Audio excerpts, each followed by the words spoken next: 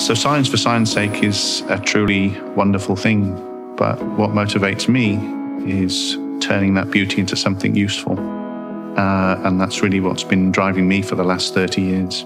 The central theme of Andrew Wilks' life's work is his groundbreaking discovery in 1989, while at the Ludwig Institute for Cancer Research, of more than a dozen new cell signalling enzymes, including the JAK family of tyrosine kinase. His journey to explore their biology is a chronicle of how curiosity-driven research can spark completely new avenues towards the development of important new therapies. Andrew was smitten by the notion that you could take an academic discovery, make a business out of it, and then provide a therapeutic for people. I'm quite stubborn in many respects, and I was going to make this work one way or another. However it happened, these discoveries were going to get translated. After leading his laboratory towards a greater understanding of the role these enzymes play in how immune system cells communicate, he then, in 1996, took the courageous step of leaving his well-funded, high-profile academic career to found the biotech company Cytopia and capitalise on his discovery. Andrew was a fantastic scientist, one of the brightest guys I've ever met working in a lab, and to see him take that innovation, imagination, resilience, and turn it into something commercial, something entrepreneurial, has been really special. I still think of myself as a scientist. When I put on the arrivals form as I come into Australia, when it says occupation, I put the word scientist in there. So I don't think of myself as a businessman or as an entrepreneur. At Cytopia, Wilks and his team created a series of new compounds that acted as potent inhibitors of two particular members of the JAK family, JAK1 and JAK2. One of these, CYT387, now commercially known as Momelotinib, shows promise for the treatment of idiopathic myelofibrosis and other blood disorders.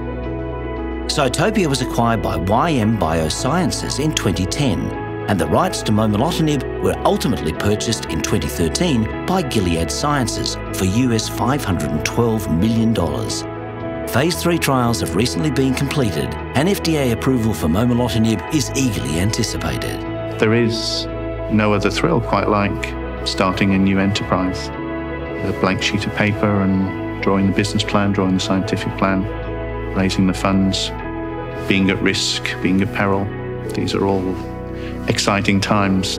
The excitement of driving the JAK project from discovery through deep exploration of its role to its ultimate commercialisation clearly lit a fuse within Wilks that has led him to establish a further 11 biotech companies over the last 10 years.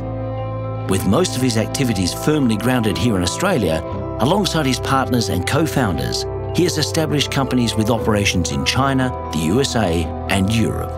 In Australia, it's unusual for research scientists to make an initial discovery and then really take responsibility for translating. He built the field, the JAK kinase field, then he built the inhibitors, and he saw some of those inhibitors into preclinical and clinical studies. And he did it in Australia, where the amount of money is vanishingly small. You've really got to use your science and have an impact. And every scientist should do that. It's just that I was perhaps more extreme in my commitment to doing that than many other scientists. And I hope there are more people who are prepared to do that. There are few examples of Australian scientists who have stepped outside the security of the academic environment to focus solely on translating their basic research into a drug that can benefit humankind. With over 100 academic publications and nearly 70 patents, Andrew Wilks has shown the way forward for a generation of academics to take the same fulfilling journey.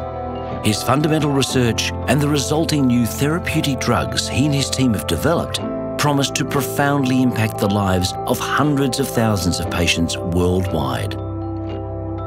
Ladies and gentlemen, please welcome this year's Clunies Ross Entrepreneur of the Year Award winner, Professor Andrew Wilks.